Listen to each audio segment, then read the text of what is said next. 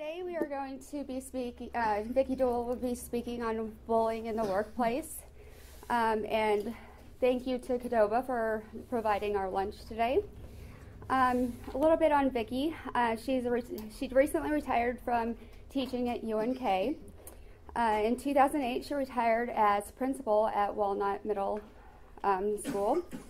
Vicki began teaching when Walnut was considered the toughest junior high in Grand Island. Vicki began teaching, during her tenure. She taught kids how to be more responsible for themselves, how to have respect for themselves, and how to have respect for the people that she came into contact that they came into contact with. Because of her work with character education and bullying, Vicki is national member of the board of directors at Hands and Words Are Not for Hurting project. So please help me welcome Vicki Deuel.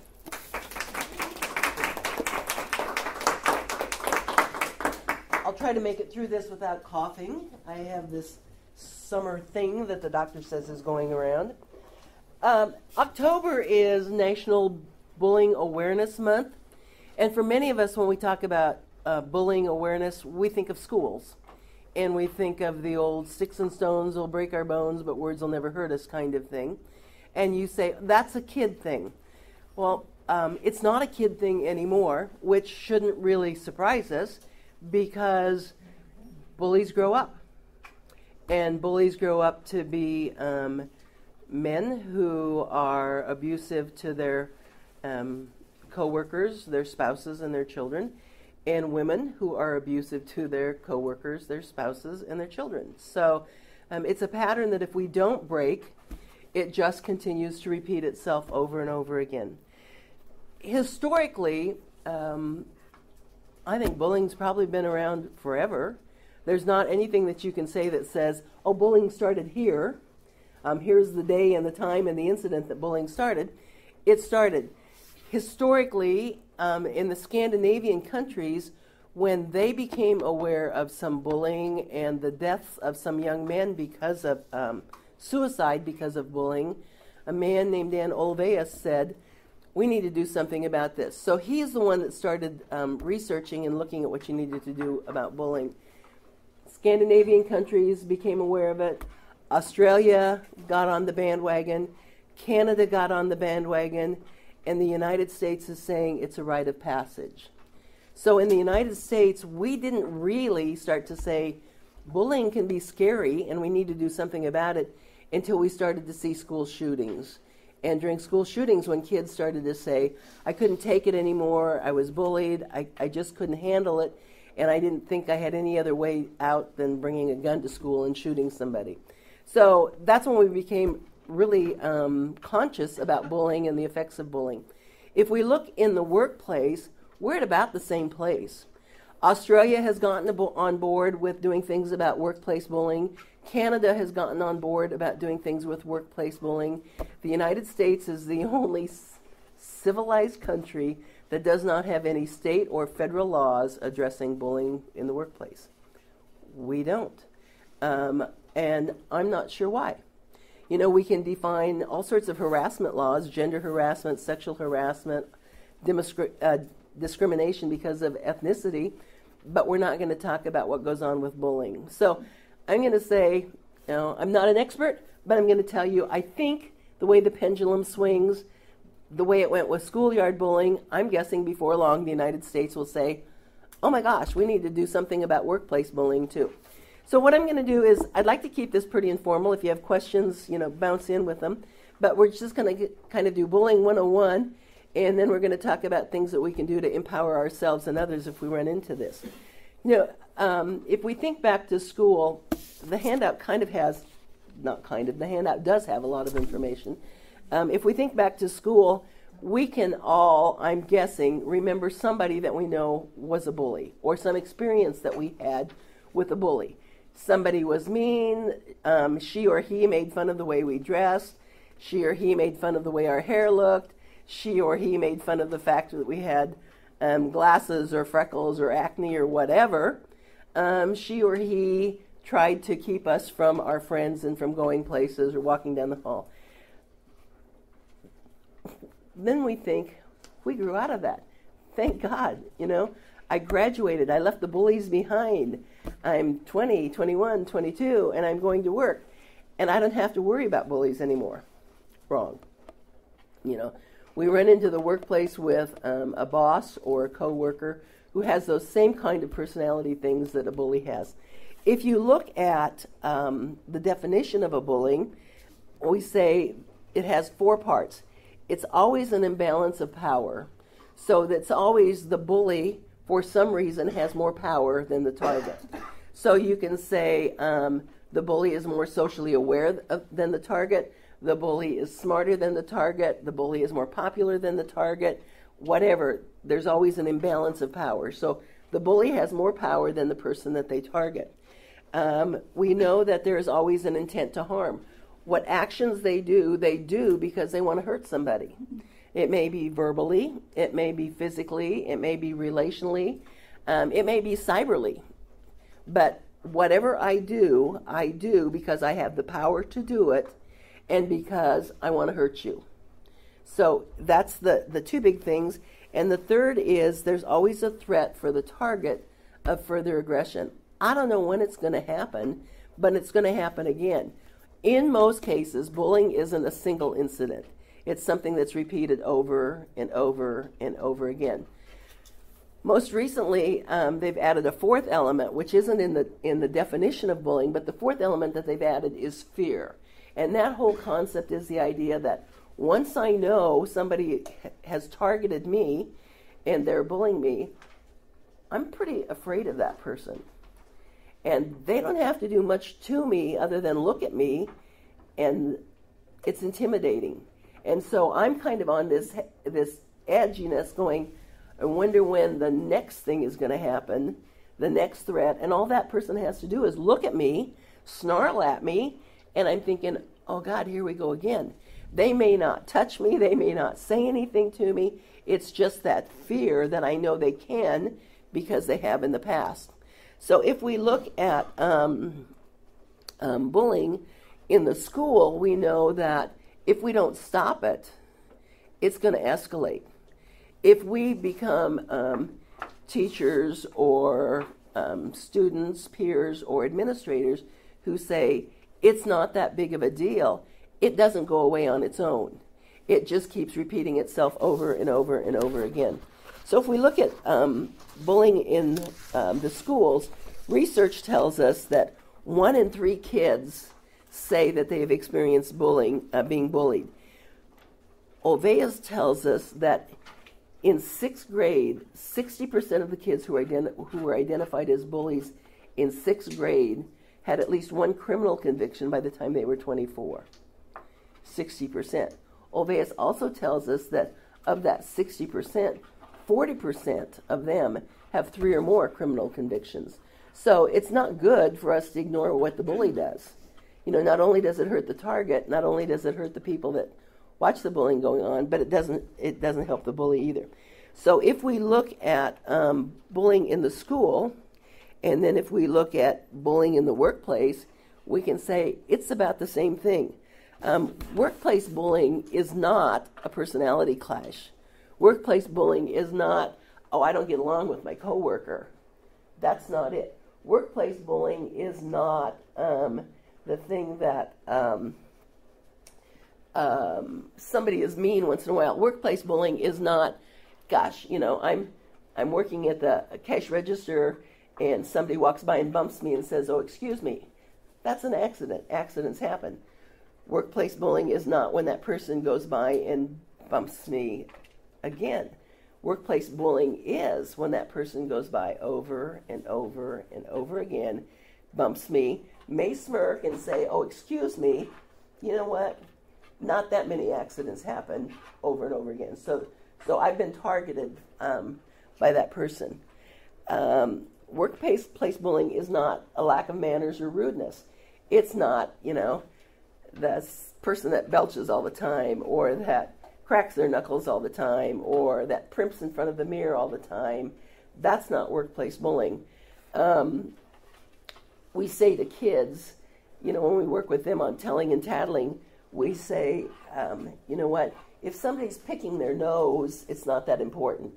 If somebody's picking your nose, then it's a problem. Well, it's the same kind of thing with workplace bullying.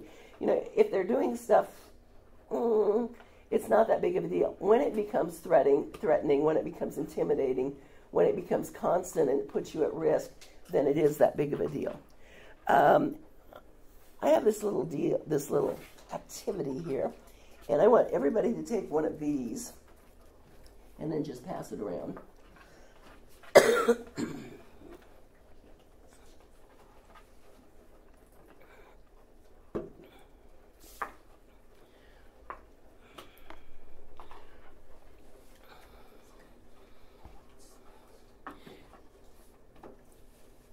And these are little identifiers of some examples of workplace bullying.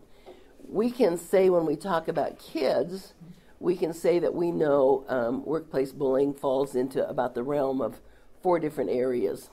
And one of those areas is physically bullying somebody.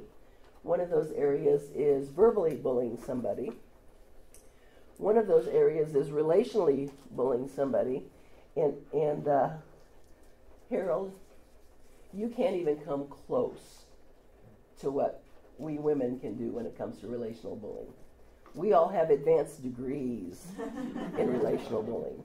And relational bullying, if you think of even little girls, it's that rolling of the eyes, that you can't be my friend if you talk to her, that she took my boyfriend, so we're going to group together and ignore her. It's the she's not coming to my birthday party because I decided I don't like her. It's that fickle friendship kind of thing. We call them kind of frenemies. You're my friend today, but not tomorrow. And so because you're afraid of the control I have, you're going to suck right into that. You know, you're going to be my friend. Because I'm so excited, then I'll turn on you in the blink of an eye. If you're around me, you're not going to stop me because you can turn on me tomorrow. You know, today she's your target, tomorrow it might be me. So relational bullying is very manipulative and it's very controlling. Then the newest kind of bullying, and if any of us could figure this one out in a way to respond to it, we'd be multi-gazillionaires, and that's cyberbullying. Because very young kids have telephones, access to iPads, access to social networking, access to all of that. And no matter how much we talk about courtesy, with cyberbullying, in a couple fingertips, what I can say one-on-one to you, in a couple touches of a button, I can say things about you to 100 people. So it's so much more powerful, and it's not personal.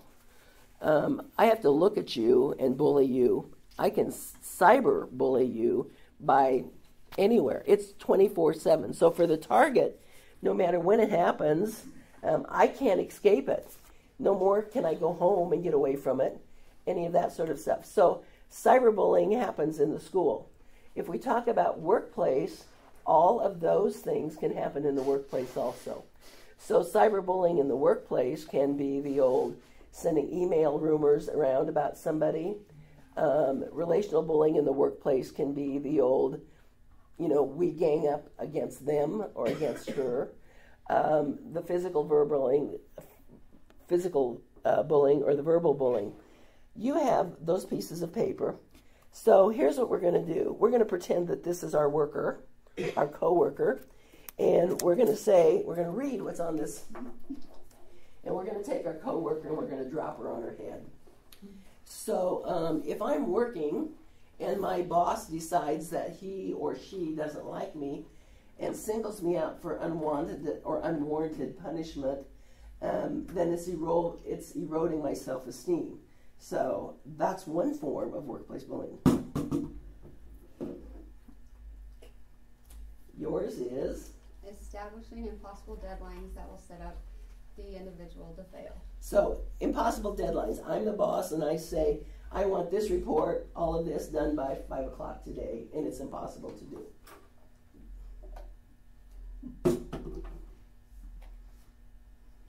Mine says withholding necessary information or purposefully giving the wrong information. So if I'm telling you, here's what I want you to do, here's the report I want you to finish, I don't give you everything you need to finish the report, or I give you too much information, all of that sort of stuff. Intruding on a person's privacy by pestering, spying, or stalking. This is when my ears don't work. Intruding on a person's privacy. So I give you no personal space. I'm right in the middle of it. Every time you turn around, I'm there. Making jokes that are obviously offensive by spoken words or in emails. So that's the old borderline sexual harassment kinds of stuff. I'm sending emails or I'm saying things that I know, probably in my heart, they're not funny, but I'm doing it for a purpose, and you find it offensive. Are they the ones where you go, just kidding? Pardon me? Are they the ones where you go, just kidding? You say something really rude to something, and then you go, oh, just kidding. I can't hear you. Oh, sorry. you say something really rude to somebody, and then you go, just kidding. Yeah, the whole just kidding thing. When we work with kids, we say, if you say just kidding, you shouldn't have said it in the first place. Just kidding does not erase that. Just like doing something on purpose and then saying, oh, I'm sorry. You know, and I'm sorry is not a rewind and forget about it. Assigning unreasonable duties or workload which is unfavorable to one person in a way that creates unnecessary pressure. So it's the whole expectation of, I need you to stay late tonight. I didn't tell you ahead of time, I need you to stay late tonight. And once, that's okay. Repeatedly, over and over, that's not a good thing. Unreasonable duties, it's the, oh, I know that you got this to do, I know this is your job, but I want you to do this and this and this and this and this on top of it. That reminds me of something you said, reminds me of something that our speaker said a couple Saturdays ago. She said bowling can be just one time. Yeah, and so if you're making that person stay late because you get a kick out of it and you want to make them suffer, that's still bowling. Whether you and that is that is the newest idea of. For a long time, that official definition was it had to be repeated over time. Now they're saying, you know what, you can be a bully once.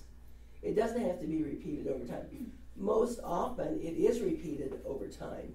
But you can have one big zinger that's a just kidding, and it's not a just kidding. Did you drop it?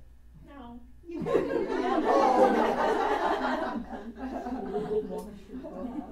Underwork, creating a feeling of uselessness.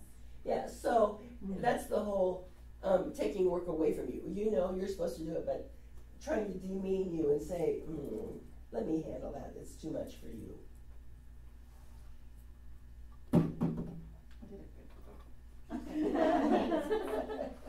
Yelling and using profanity. You're going to be applesauce by tomorrow morning. Never mind. it's behind your chair. It's behind my Here it is. chair. Yes. That's a good one. You are going to be outside. She's behind your chair.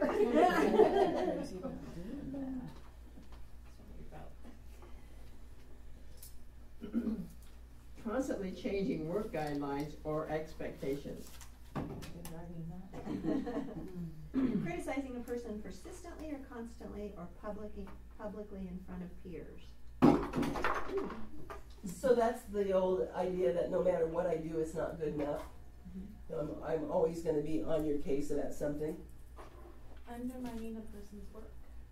I didn't hear what you said. Undermining a person's work.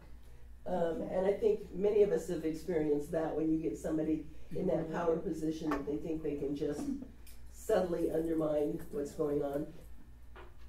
Physically abusing or threatening abuse. hopefully we don't experience that much, but that's the old physical abuse. The shoving into the cash register drawer. Once is an accident, over and over and over again is not an accident. Removing areas of responsibilities without just cause. So, you know, taking things away from you without a reason to take things away from you. Blocking applications for training, leave, or promotion.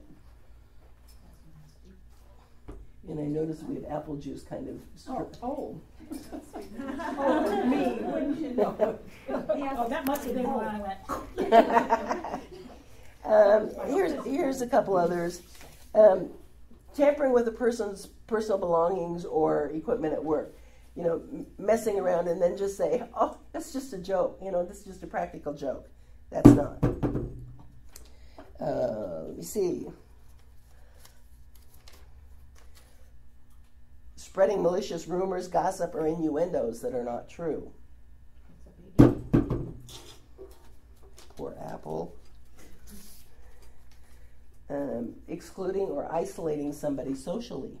So you're not part of my group anymore. Good catch.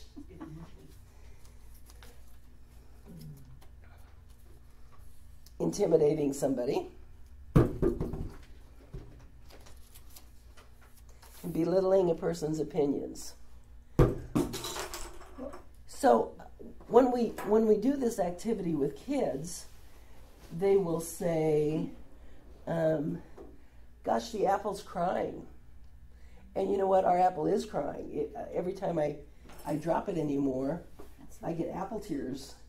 But I'm working with this person, and this person looks pretty normal. You know, she shows up at work every day. She puts on a happy face. She tries to do her job as best she can. There may be some hiding out in the bathroom and drying, you know, some tears when somebody zings me one more time and I feel like I can't take it. But for the most part, if I'm around her, I'm thinking, it's okay. She's not bad. We know that workplace bullying is made up of a lot of that. Oh, they're okay. It didn't bother. They're a strong person. They can take it. It's not that big of a deal. It is a big deal, and it does hurt. Now, if we take our poor little coworker, and if we could peel back her skin and look at the inside, we can see that she's pretty bruised. Yeah. And it's the same way for people. So the more that they're bullied, the more we're unable to peel back their skin, but that hurts there. When we work with groups and do trainings, quite often we'll have adults who will be able to say, this happened to me when I was in 4th grade, or this happened to me when I was 10. And I may be 65, but I can tell you exactly where I was when this happened to me and exactly what I was doing when this happened to me. So it doesn't go away. Now, what does that mean for my boss? Well, it means for my boss that coworkers get sick more. Coworkers are, if I come to work every day bullied and my focus is on just pulling myself together at work, then my focus isn't on my job. So it's kind of like that. How much energy do I have for work when my energy is trying to survive and not be hurt anymore? So for my workplace, for my boss, for my company, it's that loss of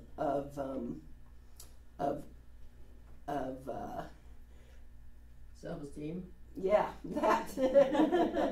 You know, it's just that I don't get from that worker what I could get from that worker. So it's productivity.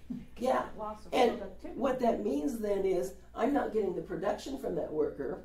If I'm in a business where performance equates money, then I'm not getting the money that I could because I have fostered a kind of environment that's not conducive to teamwork and doing the best that can possibly be done. On page 2 of your handout, it just has some more of those kinds of bullying kinds of things. There are some things that the people doing the research says that aren't bullying. So they say it's not bullying if you have a manager or a coworker who yells once in a while.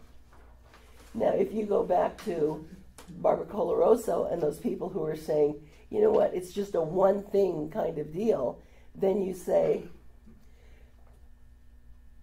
that doesn't fit the old definition of bullying, but that certainly fits the new definition of bullying, that, you know what, you need to control yourself.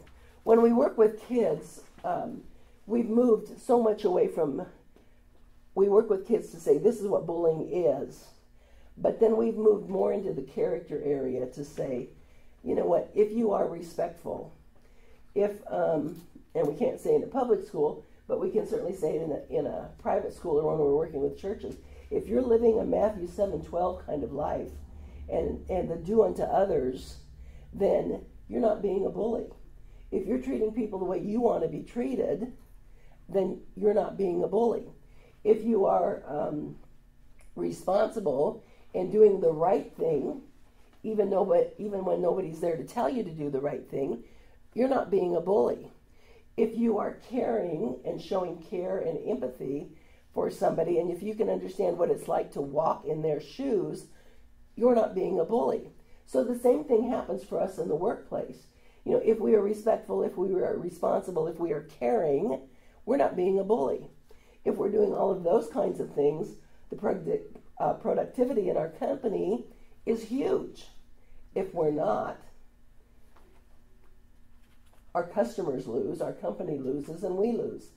So when we work with kids, we work on those 6 pillars of character, and to remember them, we just say, you're terrific. And it's trustworthy, respectful, responsible, fairness, citizenship, and caring. So if you're doing all of those kinds of things, you're not being a bully. If we focus on those as adults, we're not being a bully. So it's as much about, it's not as much about bullying as it is about our character. And our character sets the stage for what kind of behavior we have.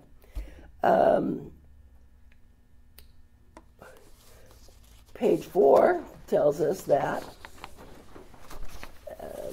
it gives you some examples of bullying in the workplace. And one of the things that they talk about there is the term mobbing. And they refer to mobbing as a group of people that band together to bully. When we work with kids, we say that research has told us about, in any setting, about 5% of the people in that setting are targets. About 5% of the people in that setting are bullies. But that leaves about 90% of the people who aren't. So what that means for the 90% of us is, we better stand up and say to the bully, knock it off, that's not okay. So if we can train kids to talk, walk, and tell when they see bullying going on, say to the bully, stop it, you're being a jerk, you're being a clown, don't do that. If we can say to the kids, grab the target and walk away from what's going on, and find a caring adult and tell them what's going on, we can say to people in the workplace, to women in the workplace, to our coworkers, our male and female coworkers, you know what? It's not okay that they're behaving like that. So the same kind of thing that we use with kids, we can use with adults. It behooves us, if we see bullying going on, to say, you know what? That's not cool. Stop it. You may think that joke's funny, but personally I'm offended by it. So don't do it. Now, if I'm the target, I don't have the strength to do that, because I've been bullied so much that strength is gone. Now, if you are with me as the bystander or an upstander, and if you say to the bully, stop it, knock it off, that's not cool, I may find enough strength to say, yeah, I don't appreciate it. But rarely will I do that on my own if I've been targeted. So I need you guys to be with me to help protect me. This handout has tips that you should know that you can protect yourself with workplace bullying. And it's pretty basic. The first one is stop it early. It's just like cancer. The more you ignore it, the longer you let it grow, the more it invades everything about your life. So the same thing about workplace bullying. If it's going on, stop it. Then the other thing is, don't bully others. If you don't like it, if you don't like seeing it, then don't go there yourself. Be cognizant of the things you say and do. And I remember we were doing an activity at Walnut once, getting ready for a big Purple Hands assembly, and we had kids singing. It was after 9/11, and we had a little video clip of movie stars, actors and actresses who had come together to raise money for the victims of 9/11 and their families. And I was saying to a group of kids who were singing, I was going to say, we're going to show this, but don't pay attention to Clint Eastwood because he's kind of looking like a doofus there. And the kids went, Mrs. Deuel, you just used your words to hurt him. And I went, you know what? I did. And that was something that just flipped out so fast. So, we have to be cognizant of what we say and how it may make somebody else feel. And that's an area that I work with more and more, that I work on for myself, a self-goal for myself more and more. Harness the power of the group, and that's the whole. There's power in the group. And if you're applying for a job, they say, heads up, talk to people who work there, talk to people who know about the business, and if they say, man, I don't know that I'd want to work there, ask about turnover. If there's a big turnover there, then maybe it's not the place that you want to be. If you say, we hire somebody and they stay for 47 years and then they leave, when they're 70 and we wheel them out in the wheelchair, then you say, that's where I want to be, because that's a good place to work. Set your boundaries. When somebody starts speaking rudely, say, I don't think it's funny. Knock it off. Stand up for one another. They say that even though it's not illegal now, you want to start keeping records of bullying incidents and just keep a little log of for yourself about what's going on. If you are being targeted, bring your complaint to Human Resources. Then they say hire an attorney. I'd say that's, way out there, but that is an option. And then leave. And I will tell you that for most people, it's easy to say, I'm going to tell them to take this job and shove it. But when I depend on that income, when I have bills and I have a family and I have expectations, that is so much easier to say than it is to do.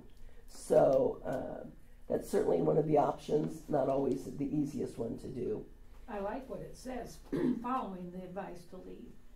Plan, protect yourself, consult, make your departure be a good departure, good for you. Yeah. Rather than that's it. Here's my keys. I'm out of here. Yeah. And the whole thing, the rest of it is, for me as the target, manage my stress. If I take the stress that I have at work and take it home and bring it home to my family, it's not fair to my family. So I need to find some way to, if it's stressful for me at work, and if I can't decompress on the way home, if I can't meditate, if I can't listen to calming music, if I can't do something, then maybe I need to stop at the Y for 15 minutes and ride a bicycle. Maybe I need to do something to decompress and get away from that stress. And that's part of that whole limit that damage. If one part of your life isn't working well, don't take it into the other part. For any of you who are Facebook friends, practice gratitude, and that's been a big thing going around Facebook. Spend 5 days or 7 days every day listing 3 things that you're grateful for. Sometimes we don't do enough of practicing gratitude and thinking about, you know what, I may have a really crappy cold and not feel good, but I'm grateful to be alive. You know, I'm grateful that it's the end of October and, oh my gosh, you know, I remember the year that they canceled Halloween because of a blizzard. Yes. You know, so this is wonderful weather. So play the glad game. Meditate or learn to meditate and then share your knowledge. So that's bullying 101 in the workplace. How about comments or questions? I'd like to ask your opinion of what somebody does. I'm going to give this to them. All this fits. This is a coach who is also a teacher that bullies, bullies one of the players constantly. And it has become so bad now that other parents have noticed and gone up to the child's parents. It's not okay. And when I worked with teachers, one of the things that we worked with kids on being an upstander is tell somebody who can make a difference. You know, report when bullying is going on. So I had one day, I had the counselor called. We carried 2-way radios and called and said, "Mrs. Deuel, can you stop by my office because I've got a bullying report that you're going to want to hear." And they said, "Okay." So I stopped in and I looked at these 2 sweet little girls and I said, "Is somebody being bullied?" And I said, "And you know who the bully is?" And they said, "Who is the bully?" And they named their math teacher. And they said, "We saw him say this to another teacher on our team, and that wasn't respectful or caring. And every day in class he singles these kids out, and that's not okay." And then they went, "And what are you going to do about it, Mrs. Deuel?" And he said, "Well, you know, it's an office referral, so I'm going to handle it as an office referral." So I went to the teacher and said, "I had an office referral on you." And he said, "I don't get what that means." And I said, "You know, these kids stopped by to say they observed you saying this to a coworker, that every day in class you do this, this, and this." And his face turned kind of red, and he said, "Yeah, I do that, and I did that." And I said, "You know what, you're a role model, and that's not okay." So sometimes for those kinds of, they need to say, you know what, the heat of the moment isn't about winning. The whole thing is about the kind of role model you are and the message that you give to kids. So they need somebody to stand up to them to say, it's not okay behavior, stop it.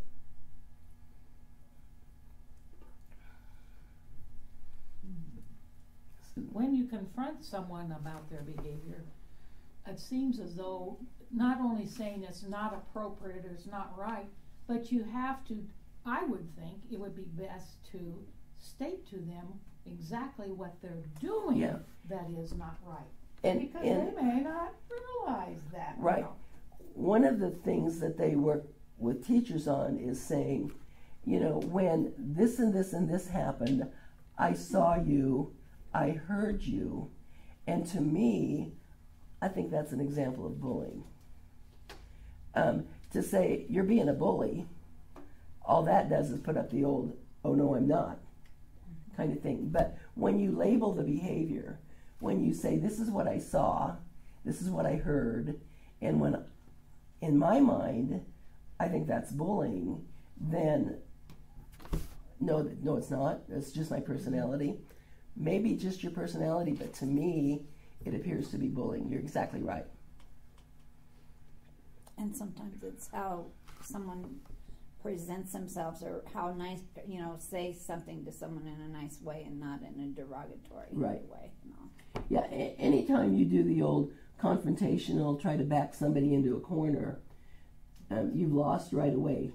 They're not going to hear what you say. But when you can do the old, this is what I saw, this is what I heard, this is what I call it, or it makes me really uncomfortable, it's about you. And, if they say it doesn't make me uncomfortable, I bet there are more people like me who are concerned about that than not. And then that's it. I mean, unless you're the boss, you don't have the clout to change that, but you can certainly call them on their behavior. Some bosses probably need to be having a lesson on this. What? Some bosses need to have a lesson on this. Yeah, true. I would agree. Mm-hmm. Anything else?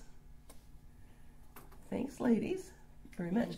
Now, I have some Purple Hands handout, and the YWCA has a group, Stand for the Silent, and what we are doing is we're talking about bullying in the community. We're working on having the Purple Hands logo become community-wide, so the more we see it, the more it's kind of a little vision for us to stop, think about what we're doing, check our words, check our actions, and try to be respectful, responsible, and caring. So we're gathering Purple Hands signatures from people, and if you'd like to do that, I have purple paper and a pen, and what we would like to have you do is trace your hand, and then in the middle of the hand, write your name and your date.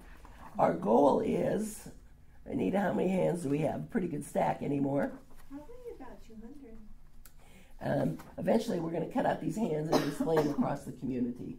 So hang them somewhere, someplace, so more and more people are seeing that. Do your hand, and don't they sign and date it in the middle of the hand? Yes. That's what I think. Yeah. So I have that. If we did it before, you can do it may again. we do it again? Absolutely. Okay. And I have brochures.